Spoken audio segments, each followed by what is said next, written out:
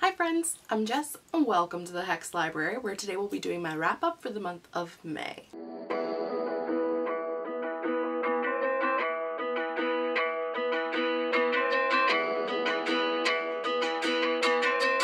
If you're new here, I have decided to do a few more stats in my wrap up for the month. So there will be a few more things for y'all to peruse in the stats portion than just my pages read and books read. However, if you would like to skip that part, there's always chapters down below. So I read 12 books in May for a total of 4,633 pages.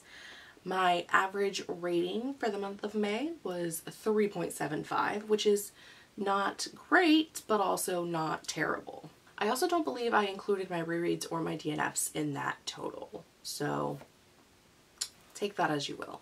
As for the length of the 12 books, 7 of those that I read were novel length, 2 were novellas, 1 was a graphic novel, and 2 are what I call weapons, which basically just means it's a book over 500 pages. Most people call that a tome. I call it a weapon. It is a weapon of a book because you could essentially kill someone. It's a giant brick. The genres that I read were 7 fantasy books, 2 paranormal books, 1 contemporary, and 2 horror.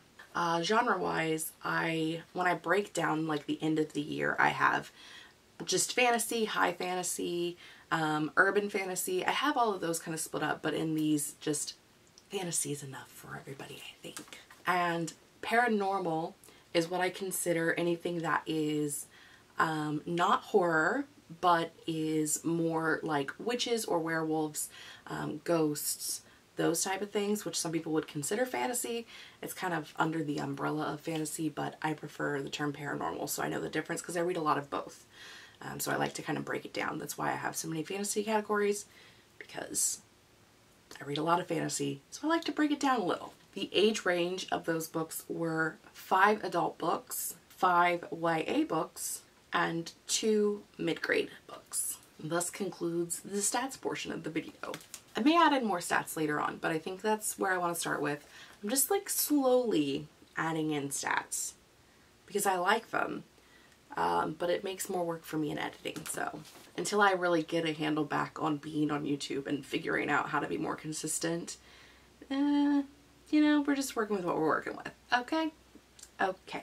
As always with my wrap up, I start at the lowest rated book, work my way up to the highest rated. I start with rereads and then DNFs and then go from there. I do have a reread this month, and it is The Princess Bride by William Goldman. I read this with my friend Kate as part of our Authortube chat book club. I will link the live show for this in the description box down below for you if you want to know more of our full thoughts on this. We read the book and then watched the movie and compared the two, as far as like our preferences, our dislikes, all of those fun things. If you're interested, spoiler alert, I do prefer the movie to the book, though I do love the book. This book came out in 1973, which means it's 10 years younger than my mother. That means this year is its 50th anniversary. This is the 25th anniversary edition of the book, which means this book came out 25 years ago. Interesting. Also interesting is that the movie came out in 1987, which is the year that I was born. Some tidbits for you. I do love this book. I think I gave it 4 stars. I don't know, I didn't write it down because why would I do that? That would be stupid. I have 1 DNF for the month of May, and that is Her Majesty's Royal Coven, and I believe that's by Juno Dawson. I read a lot of this book. I think I read around 50%. And while the book is saying a lot of really important and interesting things, I was bored, which is a weird thing to say, but I was. Her Majesty's Royal Coven is set in Europe. It follows 4 women who were kind of important cogs in the wheel of a battle that had happened probably 15 or so years prior to the time of the book that we're in. One of the girls is head of the coven, Her Majesty's Royal Coven, which is the largest coven in the world, apparently. I don't know. But one of the ladies is head of that coven. One of the ladies has left the coven since then. One left the coven and started her own coven. She's the character that ticks all of the diversity boxes in one character, as someone does, you know. She's a person of color, she's queer, she doesn't want to have children, you know. You know how they do. Just throw one person in there that ticks all the boxes. And then the other, I honestly don't even remember about her. As I said, I read 50% of the book. The girls all have very similar sounding names, with the exception of Neve. The others' names are like Elle and Adele, and I don't know what they are, but they were so close to one another that I really had a hard time figuring out which girl was which, and that was part of my problem. I will say that the author is trans, and one of the characters of the book is trans, and the way that it's written in this universe, the witches are female, warlocks are male. Witches have different powers than the warlocks do. And this trans character has the powers that are related to their identity, not the gender that they were born with. And so it does have like some great meaning about that part of it. And that was what kept me going through the 50%, because I would have DNF'd it way before that had I not had that interesting bit that I wanted to see how they worked with, meaning the author, how they worked with what they were putting on the book and how it affected the world that we were in. So I was very interested in that aspect of it, but at 50% I was just very confused about these four women and who was who and what they were doing, and I was already kind of had an idea of what was going to happen as far as like who the big bad was going to be, and I was not happy about it because it just didn't work for me personally. So I read some reviews and felt like there were enough reviews that felt the same way I did from people who read the entire book, who were like, you know, this aspect of looking into gender binary and all of that is interesting. However, the book was not what I wanted it to be. There were enough of those that I was like, you know, I'm just going to walk away from this one. And hopefully in the future that author will write something else that I will be interested in, but it's just not it's not what I was going for. So my lowest rated book of the month is kind of a shocker for me. At 2.25 stars, we have The Hollow Boy by Jonathan Stroud. If you've been here for the past few months, you may know that I have been reading the Lockwood & Co. series. The Hollow Boy is book 3, and I did not have a good time. 2.25 is not a terrible rating as far as like, okay, well, it's not great. But when you look at like 2.5 is middle. 2.25 is not the worst rating you could have, but it was not good, and I'll tell you why. Okay, Jonathan Stroud, I'm assuming, is a dude, hence the name Jonathan. I guess Jonathan could be a woman, but I don't think so. First off, not that men can't write teenage women, because, or teenage girls, I should say, because Lucy's definitely a girl, not a woman. She's a badass girl, but she's a girl, not a woman. Not to say that men can't write those characters, because some of them do, and they do it very well. And I think that Lucy, for the most part, in books 1 through 5, because yes, I have since finished the series, I think they, you know, I think Lucy is a good character. I think that she's written well. I think she does a lot of things. In book 3 in particular, there is another female character introduced into the series, and it makes Lucy the absolute worst character on page. That's what Lucy became, and Lucy was never that before. In book 3, Lucy became jealous,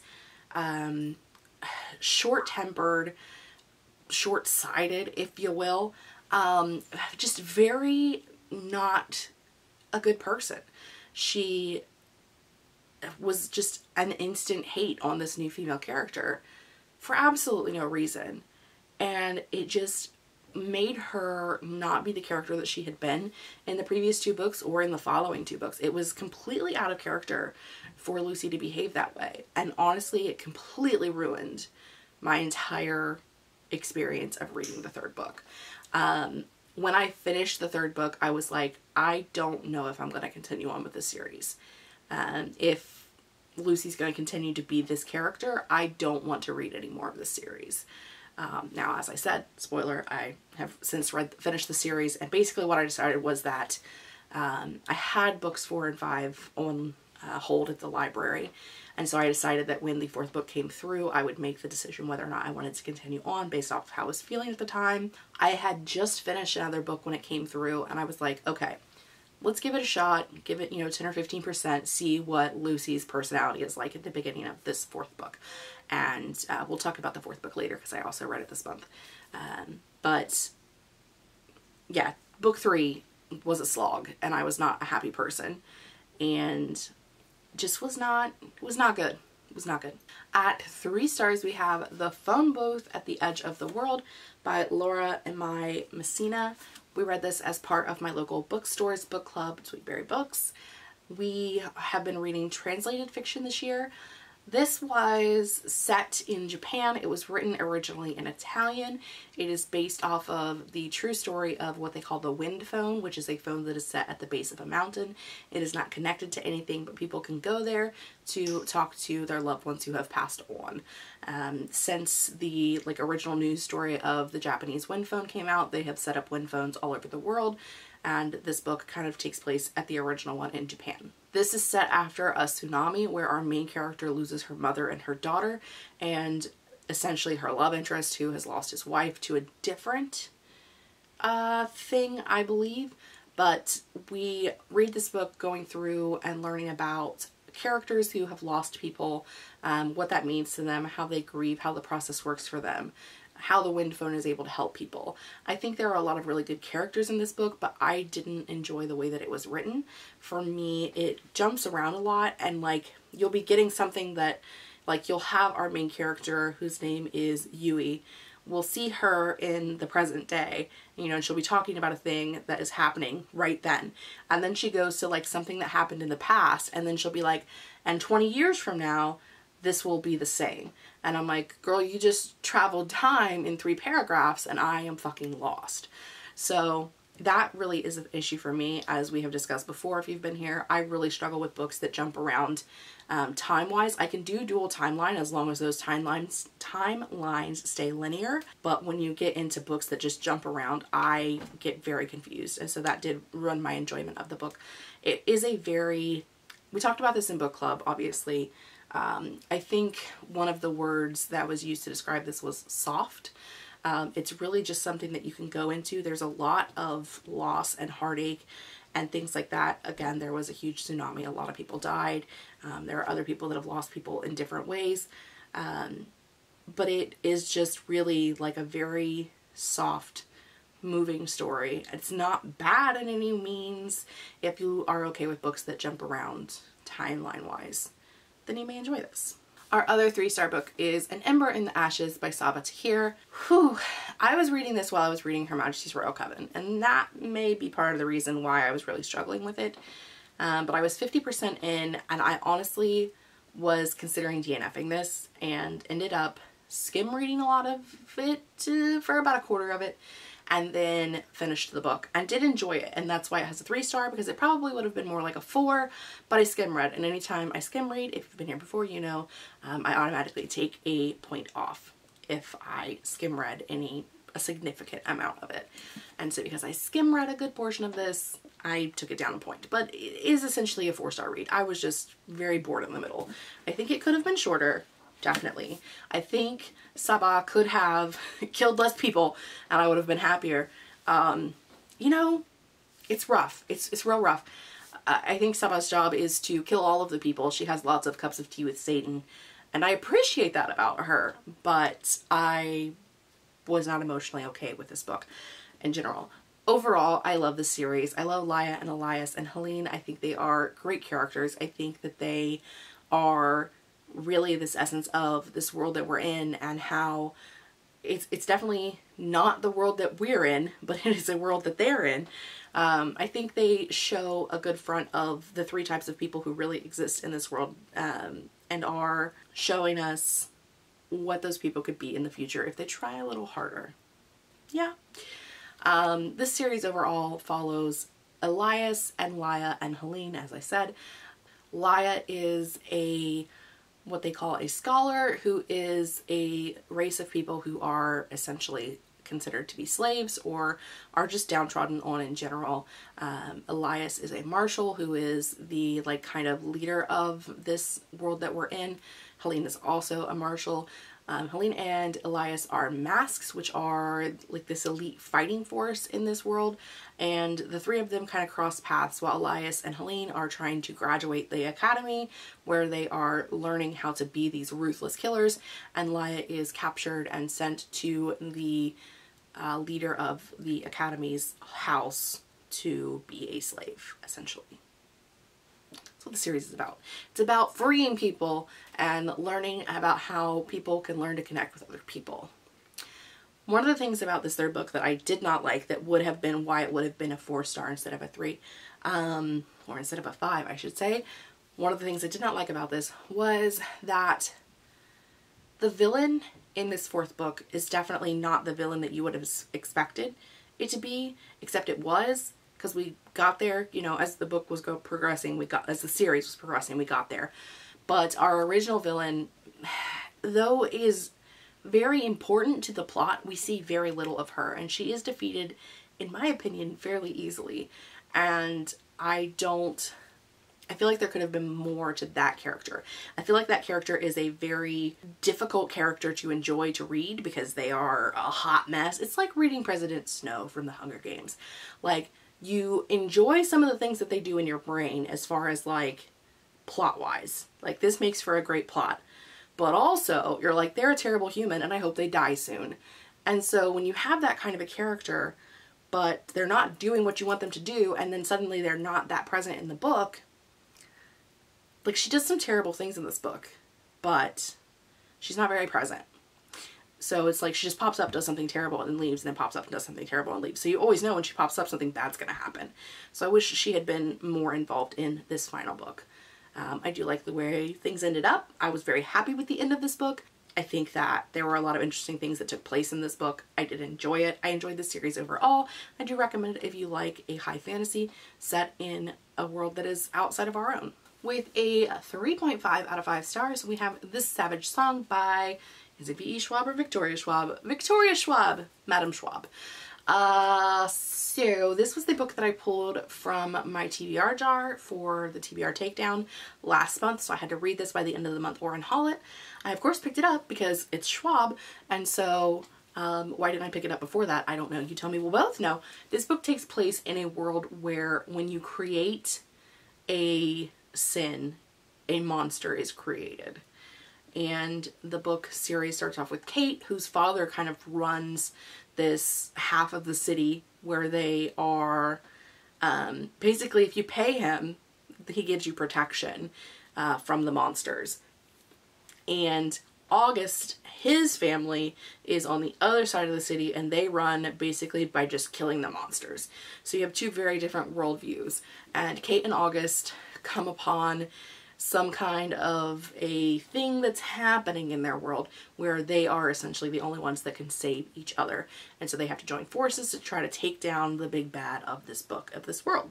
I did really enjoy this book as far as like the plot and a lot of the things that were introduced as far as the world building. But I do think that there were some pacing issues and some issues with just like, ooh, not the storytelling, because the storytelling was fine. What did I take issue with? Jessica, use your brain. This is what happens when you read a book and it's been 30 days and you're like, I don't know what I'm doing.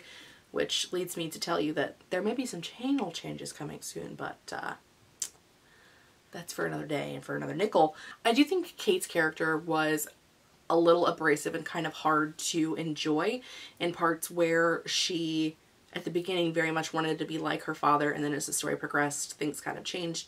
And there is like this final battle and something happens, and I'm very curious to see how that's going to take place in the second book. I do plan to continue on with the series. I have the second book on hold at the library, so when it comes through, I will pick that up. Overall, much like Schwab's other works, I love Schwab. Like, she's a fantastic human. I think she's wonderful. I think she's lovely. I want to be her best friend. However, I always read her books, and sometimes I absolutely love them, and sometimes I'm like, there's just something missing. And this is one of the ones where I just felt like there was something missing. I don't know what that thing is. And I couldn't tell you how it could be better. But I felt like something was missing, if you know what I mean. If you're a reader, you get it. On to a book that we discussed, that we will be discussing later. At 3.75 out of 5 stars, we have The Creeping Shadow by Jonathan Straub. That is the 4th book in the Lockwood & Co. series. The Creeping Shadow takes place, obviously, after book 3, and our friend Lucy is a much better character in book 4. Also, we are joined by a new female character named Holly, and I really like Holly. She's fun. So in book 4, our group is tasked with defeating an enemy that takes them outside of London, and weird things happen. I was very happy with the plot. I think the pacing was off. That's been my main problem with the series overall. They do multiple cases per book, and I understand that that's part of like what Straub was going for, but it just makes the pacing feel a little off because you're like in multiple different big bad scenarios, and they do all kind of culminate and build up to, in the 5th book, like you kind of get why that is. But it does make it not quite as fun while you're reading it, at least for me. I could be wrong. You could feel a completely different way because we all have different opinions.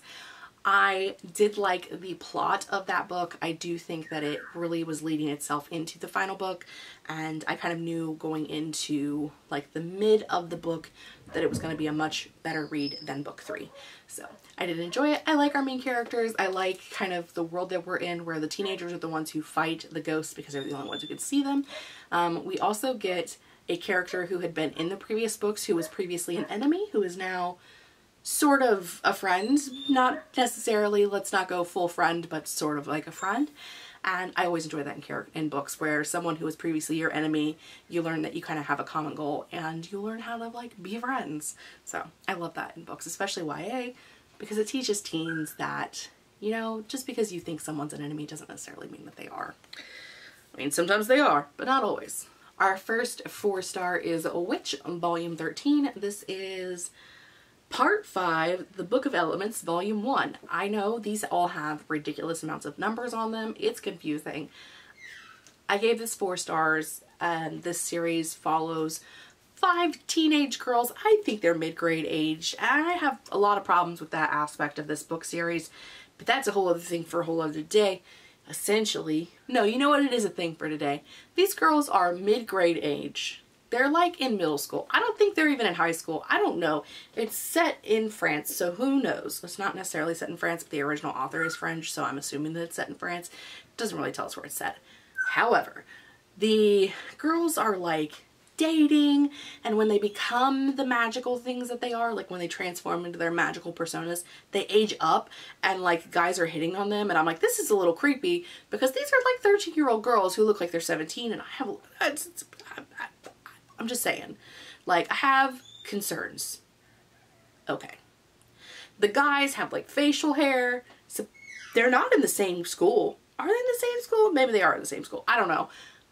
I have concerns. Like, the guys have full-on facial hair and stuff. I apparently have been filming for a half hour and my camera gave up on me. Anywho, I really don't review these anymore other than just to say, I liked this one. It was fun. We're at, you know, volume 13 at this point, so we're just gonna keep reading them. I've got 3 more right there.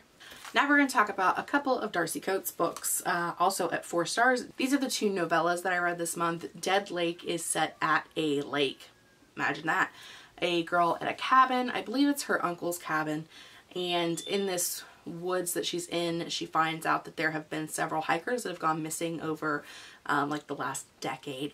And so she is there kind of just enjoying her time. She's trying to paint. She has a exhibit that is due to be done soon, and she is not very far along at all, and so she kind of goes to this cabin that's secluded to get her painting done. And what she's learning is that at night when she goes to sleep, paintings are getting done that she didn't do. And so the story kind of follows trying to figure out what's there doing the painting, what's up with the missing people.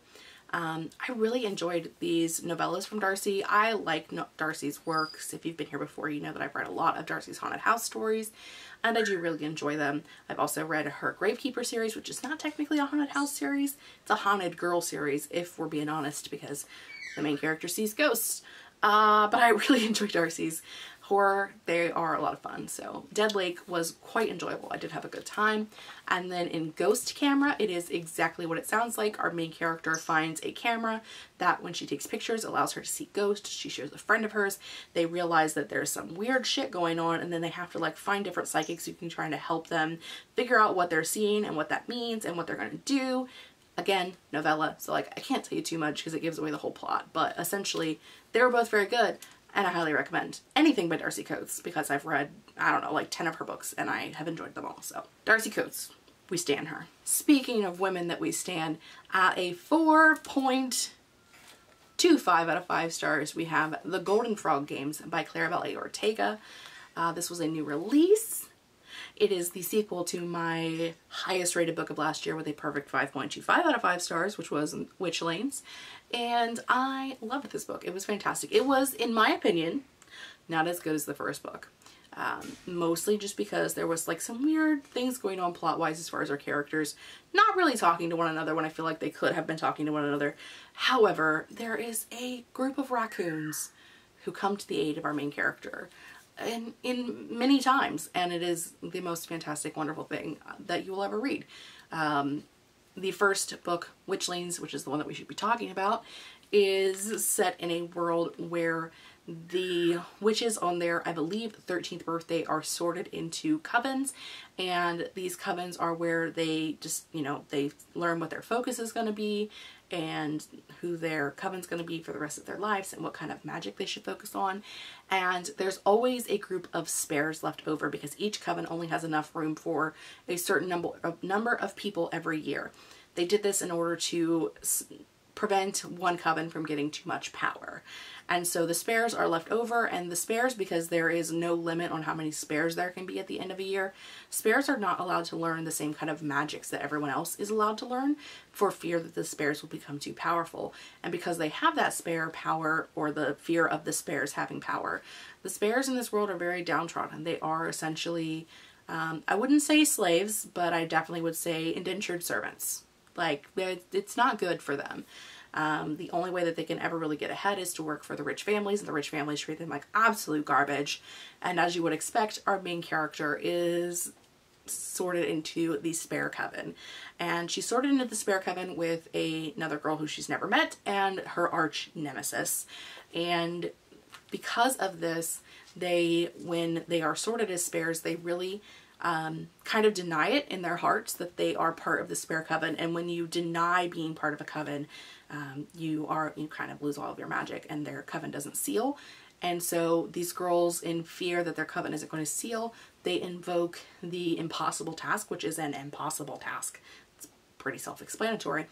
And their task is to have to defeat the night beast who is killing people in their town, or if they fail, become frogs forever. There is a fantastic quiz that you can take on Claribel's website that will sort you into a coven. I am Moth House, which is essentially people who like all things dead and black and gothy. And obviously, hello. So I think it's a very accurate quiz. They did update it for book 2 that you can now also be sorted as a spare, which was not something that you could do before. And I rechecked the test and I got Moth House again. So I feel pretty confident in my Moth House sorting. I'm very happy about it, actually. I love being in Moth House. It is one of my favorite things. Overall, I think Claribel does a fantastic job of, this is the 3rd book I've read by her. I've also read Ghost Squad, which I loved as well. I think Claribel does a fantastic job of introducing us into worlds where things are different than what they are here, and also that we can kind of see viewpoints of other people that we don't necessarily get to see in our everyday life, and I really appreciate that. And I like her storytelling, so highly recommend. Even though I say that I was disappointed in this book, but really I loved it. It just wasn't as good as the first book, in my opinion. But that doesn't mean I didn't like it, because obviously I gave it a 4.25 out of 5 stars. It was fantastic and I loved it. Okay. Speaking of books that I loved, I also read the sequel to my favorite book of last year. I know that that sounds weird because I'll link the book bracket, and the final two books that were at the bottom of the bracket was Witchlings and All Our Hidden Gifts by Caroline O'Donoghue, and I in the end decided to go with All Our Hidden Gifts even though it didn't have the same rating as Witchlings. You know, sometimes the highest rated book is not your favorite book, and that's okay. So I also read the sequel to the second book in the book bracket, and that is The Gifts That Bind Us, again by Caroline O'Donoghue. I gave this a 4.5 out of 5 stars. It was fantastic. It was wonderful. It was everything that I hoped it would have been for a second book in what was my favorite book last year. It follows our main character, Maeve, who lives in Ireland. It's set in Ireland. And she has, in the land of things, she has kind of given up on who used to be her best friend in order to be more popular. And because of this, the girl that she used to be friends with, they don't really get along, which makes sense. Maeve finds a set of tarot cards in the basement of the Catholic school that she goes to, and she learns that she's able to create scarily accurate tarot readings for her classmates. And Lily, who is her previous best friend, gets a tarot reading, and a card comes up that they have never seen. This card is called the Housekeeper, and it sets forth a whole series of events that really take this group of friends on a ride. Maeve, throughout the process of the book, becomes friends with Fiona, who is I believe a Latinx character. I can't remember where Fiona's family is from off the top of my brain, but she's not a pasty white girl in Ireland, okay? Okay. And then Ro, who is Lily's brother, also friends with Maeve. So basically, what happens is the housekeeper takes Lily. The housekeeper manifests, and it takes Lily. And so Maeve and Ro and Fiona have to figure out how to get Lily back. And that is what takes place during the first book. And the second book follows what happens from there on. What I will say about this book series is it sounds like it's fun, and it is, which is magic, tarot, gotta love it. However, there is a very serious aspect of this book that involves our main characters. Ro is non-binary, and there is this group of people called the Children of Brigid, who essentially are like Christian nationalist Nazis, if you want to be honest, and they are very against queer people of any sort. They create a lot of drama and a lot of problems during this book. This book deals a lot with race issues, queer issues, gender binary issues, and honestly, it was a fantastic read. So the first book was great, my favorite book of last year. This book, also great. Very excited to hopefully soon get to the third book. I do have the audiobook pre-ordered, so when that comes through, I'll be picking that up. And the final book that we're going to talk about this month has the word final in the title, at also 4.5 out of 5 stars. It is The Final Empire by Brandon Sanderson. This is the first book in the Mistborn trilogy. I loved this. So I still think right now, if I'm looking at just this first book and Elantris, I think I like Elantris more. Just looking at that. Okay. Probably because Elantris is a complete story. This was not, I mean, it was a complete story. But kind of, there was an ending, and I did enjoy it. So one of the things on the back of this book that I really liked is, it says, "What if the prophesized hero had failed to defeat the Dark Lord? The answer will be found in the Mistborn trilogy, a saga of surprises that begins here." This book follows two main characters. One is Vin, who is a young girl who is part of a thieving crew. She is Ska, which means she is part of the race of people who are not really considered people in this world at all. They are slaves. Ska are considered to be absolutely nothing. They are the dirt on your shoe, the gum in your hair, the gum on your shoe. Anyway, they're treated poorly. And our other main character is Kelsier, who is also Ska. Our other main character is Kelsier, who is also Ska, and he is a Mistborn. And essentially, in this world, there are people who are considered allomancers, and it means that they are able to take in metal, and their powers are based off of that metal. And a Mistborn is someone who is able to use all metals. Allomancers are essentially able to either use one of the metals or all. There's no like weird combinations of two. You have one or you have them all. And Kelsier happens to have them all. He discovers Vin while doing, I think, a raid on, essentially, he discovers Vin at some point, and he takes Vin under his wing to kind of help him get to his end goal, which is to overthrow the Lord Ruler, who is the royal of, you know, the leader of all of the people, the rich people. And yeah, that's the thing. If you've been on BookTube before, you've probably heard a bajillion people talk about this book. You've heard a bajillion people talk about Brandon Sanderson. Why is it that these books that are this thick seem so short? Why is that? I don't know. I enjoy it. I don't know how he's able to do the things that he's able to do. I'm jealous. As a writer, I am jealous, essentially. I did enjoy this book. I loved the characters. I loved the world building. I even loved the pacing. Like, everything was fine. It was like, there was very little wrong with this book in general.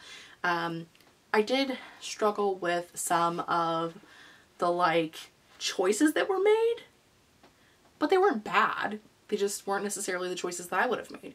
But I didn't write the book. Brando Sando did. So, you know, it's fine. So, these are some of the books that I read this month. If you want to see my full reviews of those, they will be linked in the description box down below. If you have any comments, questions, or concerns, you know that you can find me down in the comments. If you made it this far in the video or you're not feeling chatty, please leave me a crystal ball emoji down below so that I know that you're here. That is all I have for today. I post reading, writing, book, and planner related content. I can't get my finger to work quite the way I want it to. A couple times a week. If you don't want to miss anything I have going on in the future, make sure you hit the subscribe button and the notification bell down below. And until then, I will see you guys next time. Bye!